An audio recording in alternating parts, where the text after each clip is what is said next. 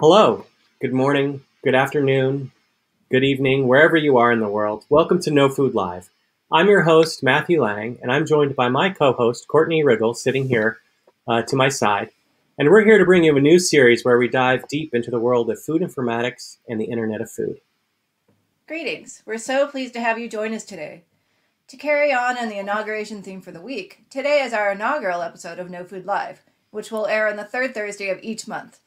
Today, we welcome Chris Mungall and Damion Dooley, two esteemed ontologists who will help us dive into the world of ontology, knowledge graphs, and how they can be useful for understanding the impacts of COVID-19 on our food system.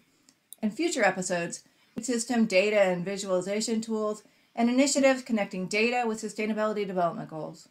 That's right, from Earth observation data to molecular components of food and everything in between. We'll cover all aspects of food and food systems informatics. From knowledge graphs for food to Internet of Things for food, to ontologies and semantic web components for food necessary to link data sets up, down, and across value chains and cultural systems. But today we're focused on COVID, and more specifically, how COVID-19 is impacting our food system regarding both availability of food products and ability of people to access food in communities across the world.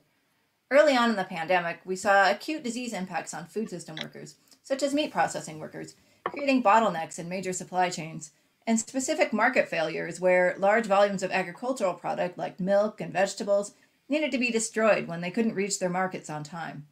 We also saw and continue to see increased need for food assistance in all communities and elevated disease rates in frontline food system workers.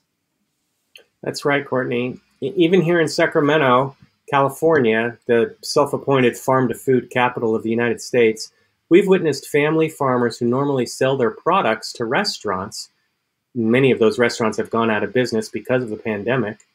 Well, these farmers who normally sell to restaurants are now having to plow their crops under because they can't access grocery supply chains. And while this is happening, the food bank lines are getting longer and longer. More Americans are going hungry, and it just doesn't make any sense. COVID-19 has really highlighted for many of us, not just here in this country, but around the world, some of the food system fragilities that have resulted from the single points of failure that have emerged as a result of increasingly centralizing our food system. So in this episode, we're going to take a look at how we can leverage two different technologies, but they're related, ontologies and knowledge graphs, so that we can help improve food resilience, food system resilience, relative to food and COVID or basically any pandemic. So let's get started. First up, we have Damion Dooley, a member of the Public Health Informatics Group at Simon Fraser University in Canada. He'll be getting up to speed on the world's largest and most integrated open food ontology known as FoodOn. Damion, can you walk us through quickly, maybe tell us a little bit about what it's for, how it works, and who's involved? I'll also add a reminder for our YouTube audience that we'll be taking live questions throughout, so just type them in. Thanks, Courtney. Yes, I want to introduce FoodOn and the OvoFoundry family of ontologies. And I'll explain that the Public Health Bioinformatics group at SFU that I work with has a group of ontologists supporting this effort. And I'd just like to thank Genome Canada and the US Department of Agriculture Research Service for being generous funders of the work. So I'll explain how we came to this problem, which is exemplified by this 2011 E. coli epidemic that struck Germany initially and took about 2 months to solve. 4,000 people fell ill, 47 fatalities, 16 countries and 70 companies.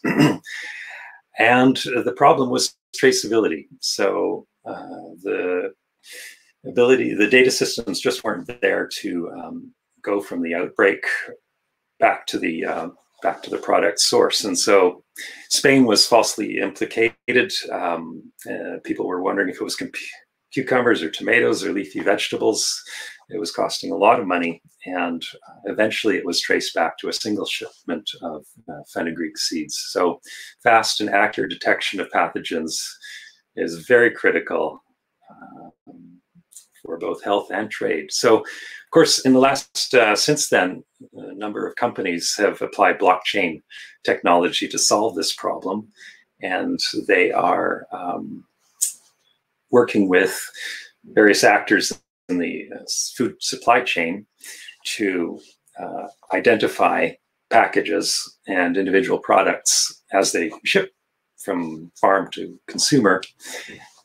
They are providing levels of security to enable partners to see various bits and pieces of that information. And they are allowing knowledge to be added on to the ledgers or transactions as this food travels through the system. So extra knowledge about shelf life and spoilage, authenticity, or the rearing context, whether it's organic food, the kind of agricultural context, and nutritional content. So the underlying question, though, is whether this knowledge is queryable and who controls the vocabulary. So just to come back from where we were flying into the problem again, public health agencies are equally interested in this information that the blockchain is capable of carrying. But the agencies themselves have their own siloed databases. Here's CDC Atlanta forums for food interviews with epidemiologists, asking outbreak patients about what they ate and where they ate it. BC CDC, WHO, they all have the same form content, and yet different databases. So this problem of vocabulary, shared vocabulary, is something I think that a global vocabulary of food and the knowledge graph can come together to solve. But it's going to take a bit of a mind shift, and part of that is avoiding lock-in, avoiding depending on the vocabulary of a particular provider. And this involves companies and agencies having to learn to externalize the vocabulary that's in their databases and start to look at their intellectual property as sitting one level above the vocabulary, the unique business rules that they claim for their own need to operate still above the standard vocabulary. So this, of course, requires the emergence of vocabulary standards. And that's why I'm selling Obo Foundry, this encyclopedia of ontologies, of which FoodOn and a number of related ontologies are a member. So let's talk about that. Obo Foundry has over 50 ontologies in it that focus on different domains. So we're talking about chemicals, KEBI, disease ontology, a symptom ontology, the gene ontology, OBI for ontology for biomedical investigations. There's taxonomy, anatomy, all of these things that are core to food sciences and to, health sciences and food in particular. And they're ontologies that attempt to be orthogonal to each other, that is, housing a single term within the encyclopedia that can be of use to you. That's the objective. And so they're organized kind of like an encyclopedia. Each volume or ontology can be pulled out. And each volume of the ontology, each ontology is organized not just by one person or even one organization, but is actually curated in partnership with a variety of organizations. And this provides a vitality of expertise, discussing and finessing definitions of terms, and it also provides a wherewithal into the future for a particular ontology. The FoodOn ecosystem, I like to call it, is all about the partner ontologies with FoodOn and the underlying ontologies that FoodOn relies upon. So this diagram shows the agriculture and the wild food source to consumer spectrum with harvested materials and food products in between, and gives you a sample of the Obo Foundry ontologies that are trying to cover this vocabulary space.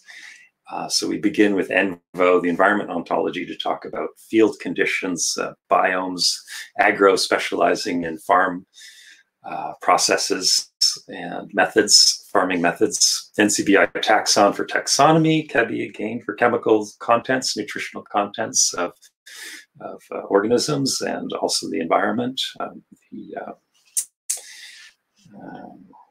And then on to anatomy. That once you've harvested this food material, looking at the different parts of seeds, plants, chicken legs, and on to making food products out of these raw ingredients. Then finally, over at the consumer end, we're interested in studying the nutritional component, the impact on particular consumers' tummies and their gut biomes, nutritional studies around what people are eating, genomic epidemiology studies around infectious disease, foodborne pathogens. And so FoodOn, of course, relies on the middle layer of them. But what we have established in the last year is this joint food ontology work group, which is bringing together curators from a number of these other projects, especially the ones highlighted in blue there, to discuss diet and nutrition and food terms and synchronize our ontology vocabulary. So just a brief dive into inside FoodOn. FoodOn's built on a set of facets dating back to another vocabulary, Langual, that finessed these for the last 30 years. So we've got packaging, consumer group, part of organism, production environment, the qualities of a food, and all of those facets of terminology can be brought together to describe a particular food product. So organic mashed carrot baby food, jarred, has baby as a food consumer, is made of a carrot plant, and specifically the root off the plant. It's got a container jar and a consistency of strained. Those are the bag of terms that you can use to apply to describe that food.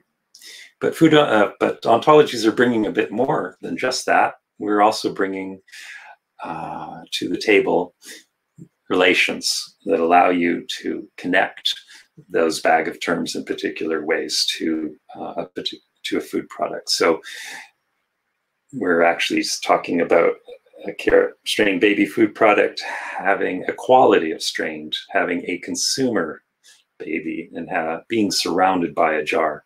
And that's where the knowledge graph elements come in to provide these little miniature data structure pieces that can become a standard way of describing food products into the future and show up in everybody's knowledge graph.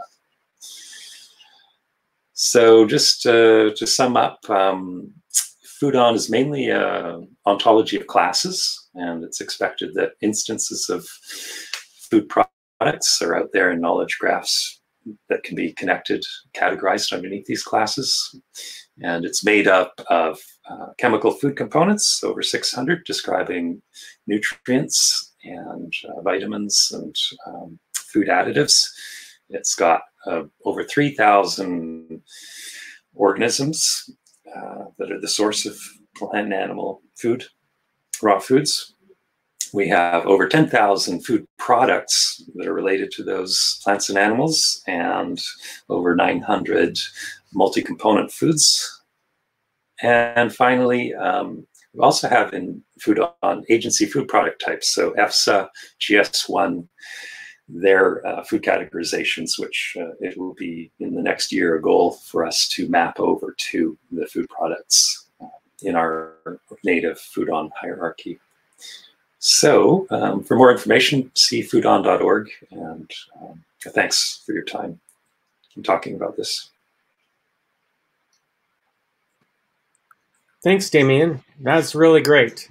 I noticed you had something about the process that foods go through in there. I think it was a couple hundred different terms. Is that something, it would seem to me that that would be pretty important in terms of building out the food ontology. Is that an active area of development? It is. We have a partner at UC Davis who's taking a look at, for example, machine learning in order to come up with the multitude of food processes that are out there. We have folks at University of Cornell, Cornell University, who are looking at food equipment, and they will be coordinating with us on what kinds of processes are associated with what kinds of equipment. And so indeed, FoodOn has just separated out food processes so that we can define what the inputs are and the outputs of each process are, so that you can start to build up process models. Oh, that's terrific. Okay, great. Thanks. Now let's turn to Chris Mungall. Dr. Chris Mungall is a scientist and department head at Lawrence Berkeley National Lab. He's also one of the founders of the OBO Foundry, which we just heard Damion talk about. That's the Open Biological Ontologies Foundry, a collection of ontologies to describe all of biology. And he's perhaps the most prolific and cited biological ontologist in the world. We're so lucky to have him here. And lately, Chris, you've been working on an open knowledge graph about COVID, maybe the world's largest knowledge graph about COVID. Can you walk us through that, like Damion walked us through, who it's for, what it's about, and how to use it? Sure, yeah. Thank you, Matt, and thanks, Damion, for a great intro there about OBO. So I'm going to talk about the COVID knowledge graph we developed at Berkeley Lab in my group. But I also really just want to emphasize this is, this work is collaborative, involves, a huge number of people from, institutes, not just across the US, but internationally as well. And really, the reason we built this knowledge graph is that, with the outbreak of the pandemic, we saw there were just a number of unanswered questions out there, ranging from what kinds of compounds or drugs might target the SARS-CoV-2 virus directly, or interact in some way with its viral life cycle, or indeed with its disease progression. And understanding this requires a lot of knowledge about the underlying cellular biology of its host, its human, how the genes and the pathways implicated in both the viral life cycle and also in disease progression. We're also interested in questions like the host environment, how does that affect disease susceptibility, maybe even looking forward to preventing or being more ready for the next pandemic. Now, the challenge here isn't that we don't have sufficient data to answer these questions or sufficient publications describing SARS-CoV-2 and COVID. Really, the challenge is that this information is siloed across a number of different databases. It's all fragmented. You could see it as we're trying to build this jigsaw puzzle, not just of SARS-CoV-2, but how it kind of like interacts with wider systems. And there's a lot of knowledge out there in different databases, partly curated. There's also information in a non-structured form in the literature, in the forms of different scientific publications. And in fact, we don't even have agreement on how we name all the different things involved, all of the different genes, all of the different symptoms and phenotypes. So it's, you can imagine this is just a big jigsaw that's been kind of like dumped on the floor. And in fact, if we look more broadly at the life sciences and data integration, you can think of nature as having this big kind of like Amazon warehouse. But whereas in Amazon, I think they have something like 600 million products in their warehouse. Within nature, we have kind of actually like billions, even trillions of different things. If we look at the number of different named drugs, there's something like 10,000 of these, but the wider chemical space is in the order of trillions. The human genome has about 20,000 different genes, but if you look across the whole tree of life, there's even in one database at Berkeley Lab, we've a microbiome database. You've cataloged about 65 billion different genes. There's millions of variants in the human genome, many of which may have some kind of causative role to play in either susceptibility to the virus or in disease progression. And there's millions of variants in other genomes as well that may have some kind of impact on zoonotic hosts and so on. So it's really a huge amount of data and a huge number of different entities out there. So this is one of the things that drove us to develop what we can think of as the OBO knowledge graph. So Damion gave a great intro to this. And so the basic idea here is that we develop not one ontology, but a series of different ontologies for describing and categorizing all of these different kinds of biological entities out there. So one of the founding members of OBO is a project I'm a part of called the Gene Ontology, which seeks to describe the function of genes, the pathways they're involved with. But it forms part of a network, an interlinked network of other ontologies. These include things like the Uberon anatomy ontology, a cell type ontology, an ontology of chemicals and drugs, and ontologies that describe both diseases and symptoms of the symptoms of those diseases. And all of the entities in these ontologies are interlinked through different formal relationship types. And this pieces together really a larger knowledge graph of biology. But OBO itself is incomplete. It deals with a number of the higher level categorizations. For SARS-CoV-2, we needed to really assemble a new knowledge graph, taking as part of it selected parts of OBO, but also parts of other curated databases, and also incorporating associations mined from the literature. The end result is what we think of as a comprehensive, high-quality, fair, that's findable, accessible, interoperable, and reusable source of knowledge on entities of relevance to COVID-19. We make weekly releases of the knowledge graph.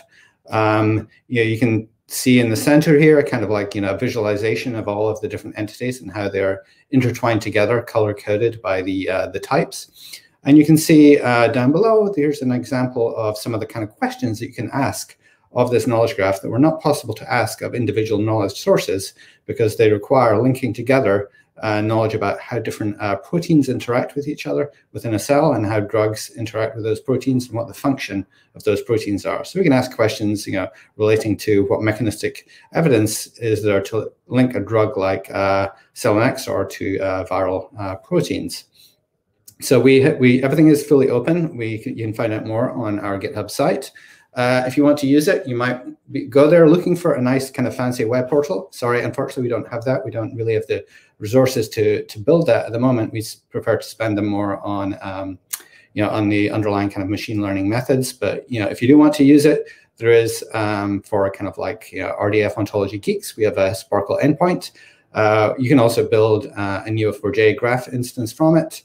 You can use it with some machine learning frameworks, including some frameworks we've developed called Neat and Embiggen, layered on top of Google's TensorFlow framework. And it can also be used embedded within other systems. And I'll give mention to one of those, which is the National COVID Cohort Collaborative, or N3C. This is an alliance of 56 different clinical trials, clinical institutes across the US, linking together to share their data.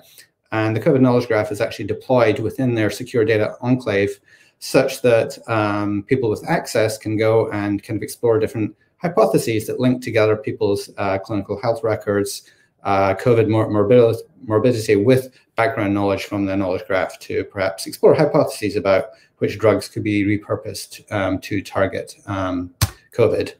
And so one of the underlying techniques that we use here is a machine learning method called knowledge graph embedding. We've developed some new techniques here, a new algorithm called Embiggen. And the basic idea here is that really the knowledge graph is too big for one person to kind of like explore every possible linkage themselves. So we take that and we embed it in a lower dimensional space. And then you can do things like rank potential drug candidates according to how close they are in this latent space to COVID. And I want to emphasize here, the results here are just pure, unvalidated machine learning results at this moment. Please don't try any of these. We don't want any kind of like, fish tank cleaner type, disasters here. So I'm just showing these as just general examples of the overall framework. We're in the process of validating some of these, some within the N3C framework. So really, just to sum up, as we all know, COVID is a multifaceted phenomena. It requires integrating together understanding not just of the molecular and cellular biology, but also kind of like interlinked systems of the biology of the whole human and how that human interacts with their overall environment. In order to do this, we need not just well-curated databases, but ontologies, standards, data models. Knowledge graphs can be used to integrate. They're particularly good at integrating this very kind of complex, multi-scale, heterogeneous kinds of data.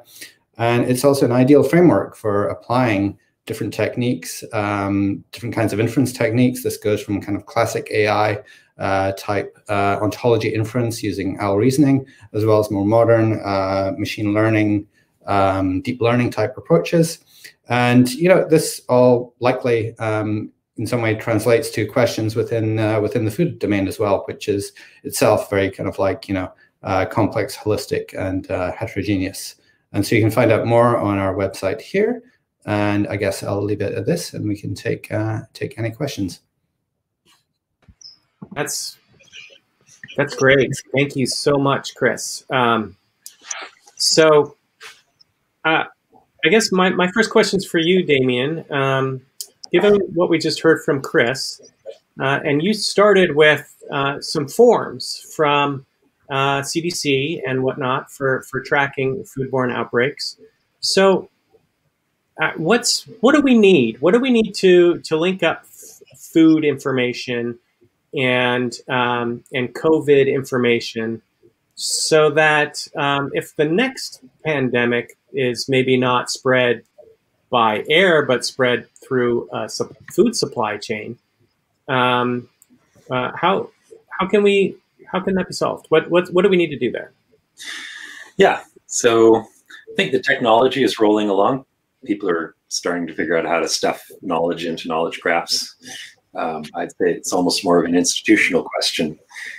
All of this ontology stuff has basically been powered by academia, and it's now starting to move out into industry and government. So I would say what's really needed is training and training. So that's why FoodOn, for example, is really starting to benefit from having curators who are representing other agencies in government. So the U.S. Department of Agriculture and some of the other food safety agencies, FDA, we're now both educating how to use ontologies, get them in at that lower level in database systems, and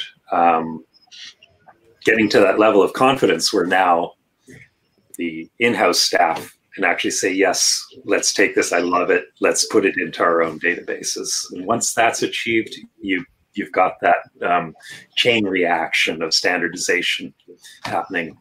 De facto standards, basically Obo Foundry is kind of like a de facto standard that's making its way into different ISO efforts too. So, and I guess the same question to you, Chris, but do you see a need for, what can be done at a biomolecular level, since that seems to be where you operate as most? Do you have any thoughts about how these two might come together to prevent a future pandemic, perhaps, so we don't have to go through this economic strife? Yeah, I mean, I wouldn't want to make any kind of like bold claims about being able to prevent a future academic, but really just to emphasize what Damion says as well, the importance of kind of open standards like the Obo Foundry here, and open data as well. That's open data is maybe not always possible within the biomedical sciences. Obviously, we have PHI data about humans and so on. There may be also kind of like challenges in making data open when it comes to things like food supply as well. But insofar as we can have kind of like have the data be as open as possible, have it be kind of like accessible using kind of fair mechanisms, and have it follow standards such that these databases aren't siloed together, but they can be interlinked via complex queries that allow you to kind of explore whether there's some kind of connection between something that's happening at the broader kind of geographic scale and something that may be observed more at the more kind of like human health, or even kind of like molecular or cellular scale. Right. I'd just like to take a moment to remind our YouTube watchers and listeners that they can type right into the YouTube comment section any questions they may have for our guests here. I guess I'd add as well, there's a big impetus now to do text mining on papers to automatically understand, since the volume of academic papers is far greater than any human can understand. There's big impetus to text mine. At least 4 different projects working to text mine COVID-19 literature. And so part of that is getting all the synonymy down and using OboFoundry family of vocabularies to tag those papers' semantic content, at least at the word and phrase level. But beyond that, we need to develop models, epidemiology. In the case of epidemiology, the who, what, why, where, how, when model, and encode that as well in ontology. So it's kind of like in my public health bioinformatics lab, what drove us into FoodOn was needing that global vocabulary across agencies for food. But the second level now is to develop ontology-driven models of disease so that we can actually tag those papers even more intelligently than just at the right. So level. let me jump in there because I think you're saying something, and we didn't really cover this, but it seems to me that there's a couple different sort of ways of how we got here, and so I'm going to sort of jump in and maybe characterize this for our audience. So on the one hand, we have relational databases, sort of the standard databases that are in government and industry. Arguably, greater than 90% of the databases that are out there are probably relational in structure, tabular in structure with columns and rows, linked together with primary IDs. So one way we can use these ontologies would be to make sure that the terms that are in those definitions, or even the column headers that are in those relational databases, are ontology terms, or at least linked to ontology terms. But what you just mentioned, Damion, which I think is an important thing to remember, is you talked about natural language processing. And so what we're really doing is looking at a body of literature, an article, say, and pulling out specific entities that are in that literature. So whether it's a protein or a gene or an ingredient or a food process, pulling those entity concepts out and then linking them to each other based on the words that are in the sentences. Is that correct? Yep, and not making the basic mistake which low-level text mining does, which is if you run into a sentence that says this paper is not about COVID-19, it gets tagged as a paper about COVID-19 because it's just spot. Right, because they haven't put in the proper algorithms to read the linkages about the terms. Yeah, even just that challenge of being able to automatically rank the relevance of a paper to a particular topic like COVID-19 is challenging. I want to plug another project at Berkeley Lab here called COVID Scholar that provides a really nice kind of interface onto a set of relevancy ranked articles about COVID. The technology I think is probably quite applicable to other domains like food as well. But also just to emphasize as well, going beyond simply being able to detect the names of entities in the papers, which itself is enough of a challenge because even within SARS-CoV-2, I mean, there's a handful of kind of genetic elements here, like 24 or so, and in fact, there wasn't really kind of like standards for actually how to refer to these different genes, and people refer to them in different ways. And one of the things we actually had to do as part of our COVID knowledge graph is go back and kind of recurate all of the different identifiers and names for which these genetic elements were used.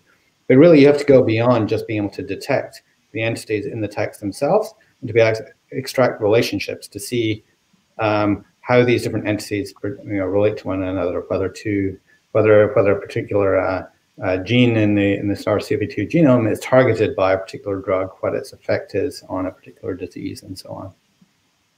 Right. And we're also, go ahead, Courtney. Well, I wanna kind of switch back to COVID impact on the food system in a second, but if you want to have another question or two in this direction, let's do those first. Yeah. Well, let me just before you change directions here, we have a question from the audience, and I think it relates to another question that I had in mind. So let me sneak this in because it's relating to this at the molecular level. I'll just put it up on the screen here. It's from B'nai Dara Abrams. Is there any way food ontologies can be used to help people with smell and taste disorders due to COVID-19? Perhaps maybe linking some of these biological processes. And I'll just put this out there to go with it, to ask you, if either of you, maybe you could take a shot at this, Damion, first, but how far are we from having knowledge graphs where we can enable precision foods, personalized nutrition, biology? What do we need to do to get there? Mm-hmm. And I think it goes with what this is, being personalized and precise in terms of foods. Right.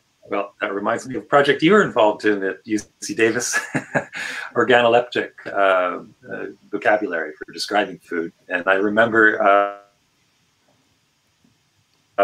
visiting and being given a lecture about a fellow who was studying airline foods at high altitude and people not being able to taste salt, and so adding more salt to them or something like that, right? Mm-hmm. So we need a vocabulary in place, but I think it's really food science that you'd have to turn to for answers there. But maybe this circles back to having the ability to tag the papers that are relevant to the subject with the vocabulary. So, Chris, in your knowledge graph, does the COVID knowledge graph that you have include papers that have talked about anosmia or loss of taste due to COVID? It does indeed, yeah.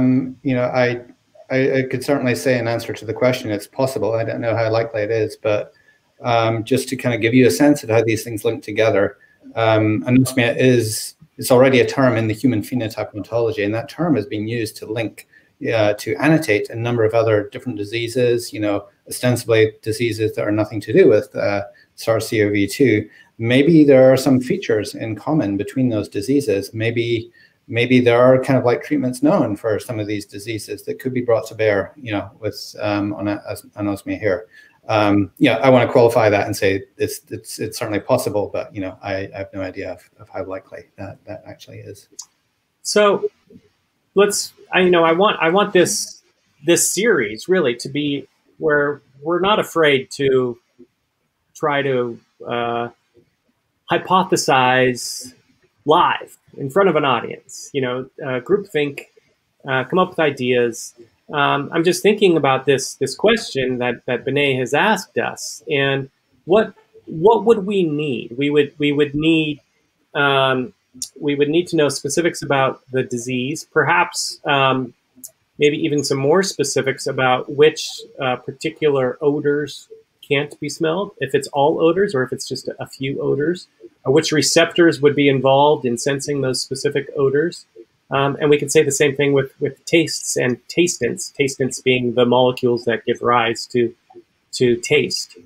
I would add to that the biological pathways, the signaling pathways that those receptors are involved in. You know, maybe the receptors are perfectly fine in this case, but there is some downstream signaling error. There's something kind of interrupting that pathway.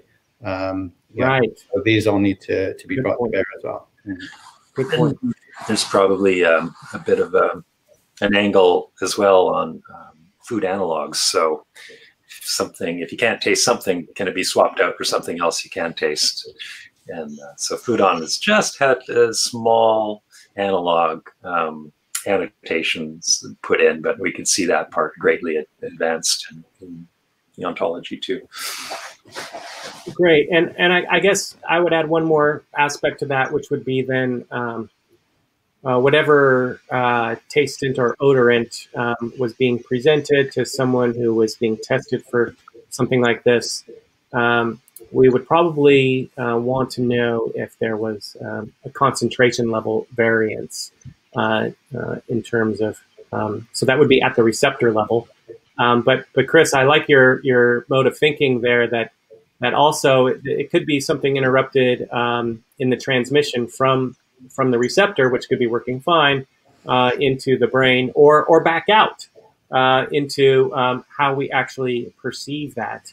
So it may not actually, the route in may be fine, but the route out into our perception of what it is may actually be disrupted. And from an epidemiology perspective, we want to know that people either are recovering from that eventually, in which case maybe it's not quite so much a problem, or if they aren't, if there's a permanent issue, that really garners epidemiology attention. So perhaps, you know, we don't really have ways for people to really record whether they feel like they're losing their sense of taste or smell. In the same way that we have vision tests, you know, you can go and get tested regularly for these things, but I can't go to the flavor optimist and get tested for smells and tastes in the same way that I can go to the optometrist and get my eyes checked, or the audiologist and get my ears checked. So perhaps that's something that we should actually consider as an important characteristic for surveying the health of people. Courtney, I'm sorry, I went down a jag and I interrupted you, but you were going to ask a different line of questions. Yeah, so this is kind of a 180. We've been looking at kind of the micro part of especially individuals and their food response to COVID, the epidemiological pieces. But to come back to the macro food system level, which we kind of framed it as the macro level when we started the show today, which was, you know, supply chains and impacts on agricultural production and access to food. So just looking at what we've talked about today, it looks like we have a lot of institutional knowledge and work that has gone into some really important building blocks to be able to help describe and understand that larger picture. And so, granted, this is pushing out of your wheelhouse a little bit, but I'm projecting, like, how can we use our knowledge of the disease and the impacts on people, our knowledge of food production, and some of those supply chain pieces, how can we pull those together to be maybe a little more predictive? I know we're missing that human actor social element part of this conversation right now, which actually we'll be talking about in our show next month when we have a kind of a more bigger picture conversation. So the Food Systems Law Davis is working on that human piece, which will come in. But what are the missing pieces to be able to kind of pull a lot of these important building blocks together to help us be a little more predictive or responsive on some of these bigger picture issues on you know, when you have major epidemiological outbreaks and we start to see ripples on the human effects, you know, how is that impacting the food supply chain? So can we connect these together to see more of the bigger picture? And what are the missing pieces we need to do that? So let me start. Damion, why don't you, I know that's a big push, but Yeah. What do you see? What do we need to do first? It's such a big question, and it's at all ends of the spectrum. So in agriculture, USDA, Agriculture Research Service, their focus is on trying to get a better understanding of the nutritional content of tested foods and the regional variation of those. So that's sort of their commitment to public health, is to make sure people are well fed, not quantity of food, but nutrition. And so they're just starting to introduce ontology in, and knowledge graph, actually. If you go to the USDA's FDC website right now, Food Data Central, that's a graph-driven database. One of the first that a government has actually, American government has actually put online. So their next stage is to provide much more granularity using ontology facets to describe the tested foods that they've got from around America and around the world for nutritional content. So that's one end of the spectrum, the agriculture end. Then over on the far end, the consumer end, more into the sociological, is dietary studies, surveys. What are people actually eating, and how can we motivate them, make it convenient to eat better? So that is also an area. A couple of ontologies have popped up to try to support that end, describing dietary terms and surveys in the last year, part of our joint food consortium to tackle that.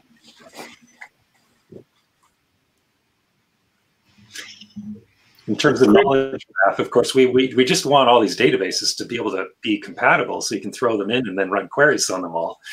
But to do that, we've got to get the ontologies in place. and the data in graph form.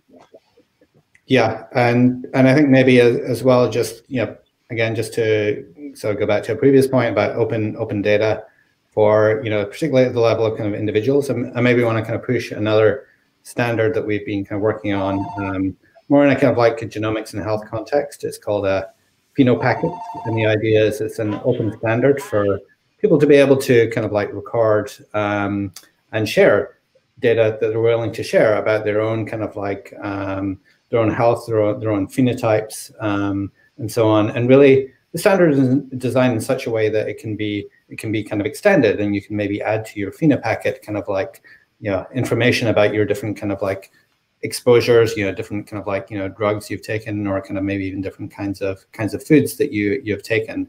And the idea is that you can kind of take ownership of this and kind of like share this, with kind of researchers at a level at which you're comfortable. So again, that's standards called phenopackets, and it's part of the Global Alliance for Genomes and Health. That's really, really interesting. I want to sort of follow up on that point, that phenopacket. So this is, I guess you would say, sort of a structured or structurable quantified self kind of thing? Exactly, yeah, that's a much better description of it, yeah. Mm-hmm. Okay, terrific. Like the whole quantified self thing, and I'm glad to see some structure coming around it.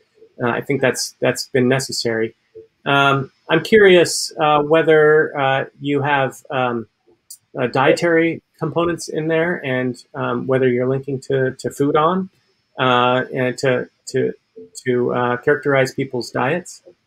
There is not at the moment. I think the original scope was much more kind of expansive. Currently, we are, the main use cases for it are more to do with, people with kind of like chronic diseases, or with rare or genetic diseases, or with cancer and so on. But the overall framework was designed with that kind of extensibility in mind. And that is definitely a direction, we'd like to go with. Well, I hope you've reached out to Sharon Terry at the Alliance for Genetic Support Groups. I have not, but I believe, I should really kind of credit, one of the main people behind this is kind of your colleague and mine, Melissa Handel, who also runs the N3C. And I believe she is indeed in contact with Sharon. Oh, that's fantastic. And I'm sure they'll hit it off swell. Mm-hmm. Just to talk about fair data, there's a project, one of the ontologies, Ontology for Nutritional Epidemiology. Their goal is to standardize the description of nutritional studies, and that means surveys like the What We Eat in America that comes out every 2 years. And so they're actually adding terms right now to Obo Foundry to describe the metadata of those studies, and then get down to the question level, so that finally that kind of information can be exposed in a knowledge graph fashion. Right. Great. Wow. Well, what a great discussion, and I'm just thrilled to have you guys here. I feel so lucky. So, if we were to say, 2 years, 5 years, 10 years, Damion, with FoodOn, and where would you like to see us in those milestones, and what do you think is possible? Mm-hmm. It's going to take a few years to get staff familiarized with ontologies through European and North American infrastructure. It's happening right now. Standards are now being backed up. Genomic standards, EFSA, European Food and Safety Administration, is now examining which ontologies to use. They're actually in the selection process for food risk assessment.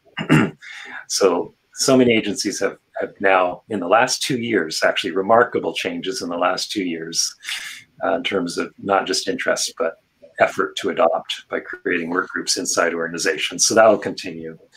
Mm-hmm. And it's a little bit of evolutionary warfare, Darwinian survival of the fittest in a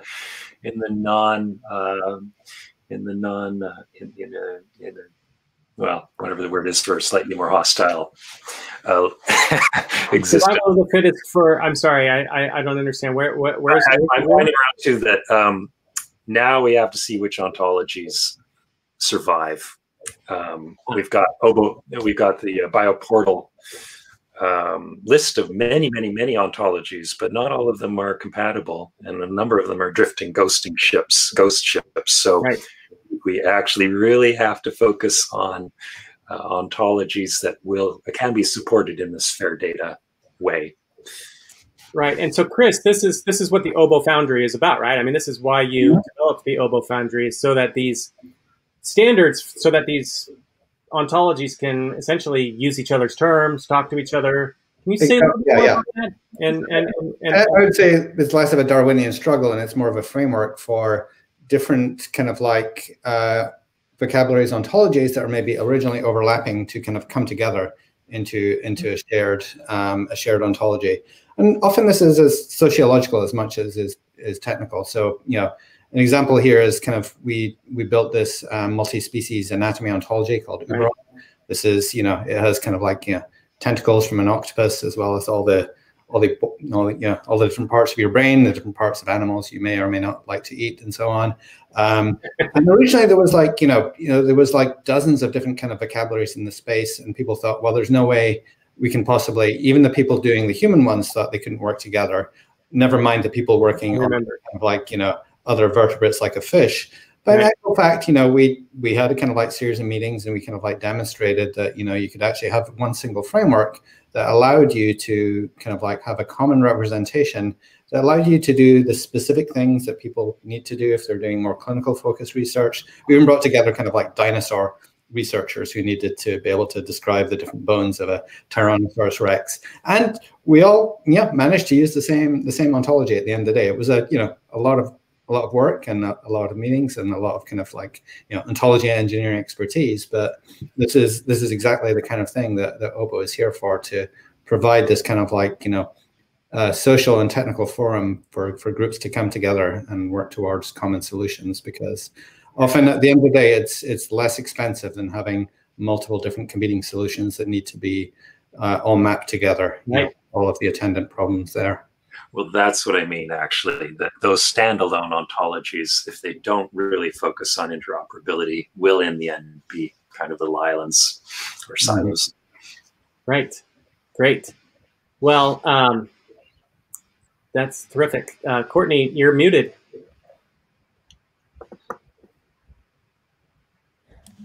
Sorry about that.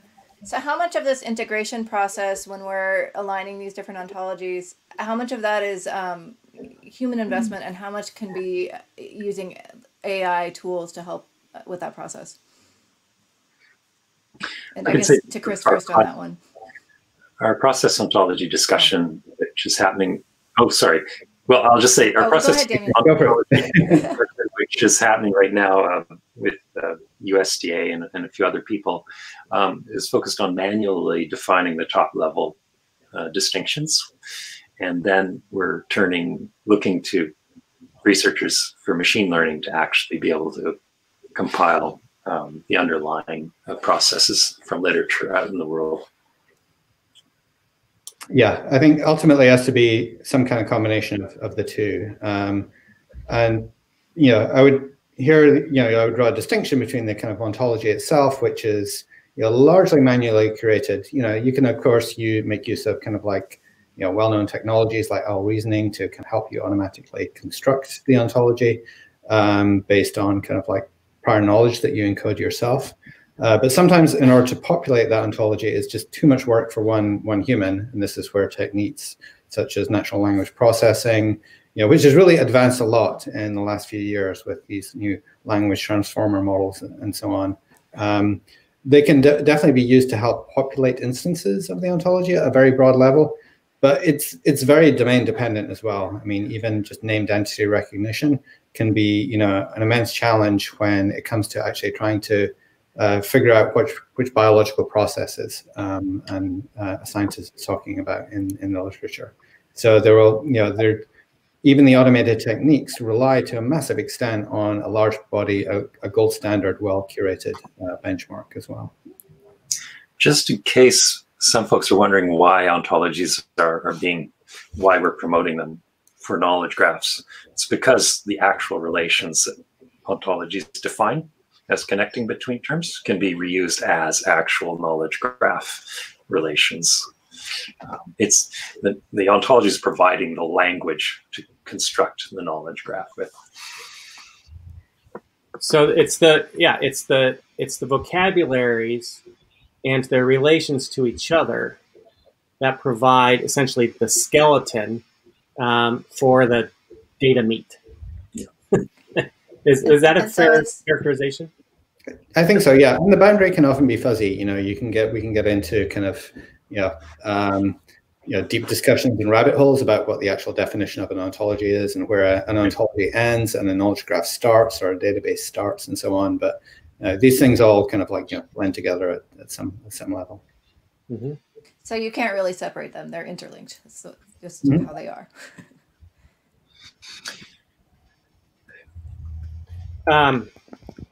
Wow. Well, it looks like we're just about out of time. So I'd like to say thank you, Chris. Chris Gandalf Mungall, the Wizard of you've grown your beard out now. I'm sorry, I don't have my wizard hat right now, but yeah, you don't have your hat on right now, but you are the Wizard of that's your preferred term, right? Wizard. We need an ontology of ontologists, and so no, really, thank you both very, very much for participating. And Courtney, did you have you've got some details about our next episode? I do. Let me make sure I get them all correct here. So, third Thursday of every month, next month, we are talking about, I know what we're talking about, value chains and looking at local to global, if I can speak, food system knowledge, integration, and visualization. Our guest will be Tom Tomich from the UC Davis Food Systems Lab, Jessica Fanzo from Johns Hopkins University, where she's helped lead the development of the food system dashboard, and Andre LaPeria from Godan, who many ontologists are well familiar with, and we're very excited to have them join us next month on February 18th. Anything else you want to add, Matthew? No, I think that's great. And just say thanks again, and thanks to our audience for tuning in and asking such great questions. And we'll see you all in a month. Oh, yeah. Thank you so much. February 1st. Bye-bye. Thank you both. Yeah. Bye. Okay. I appreciate it.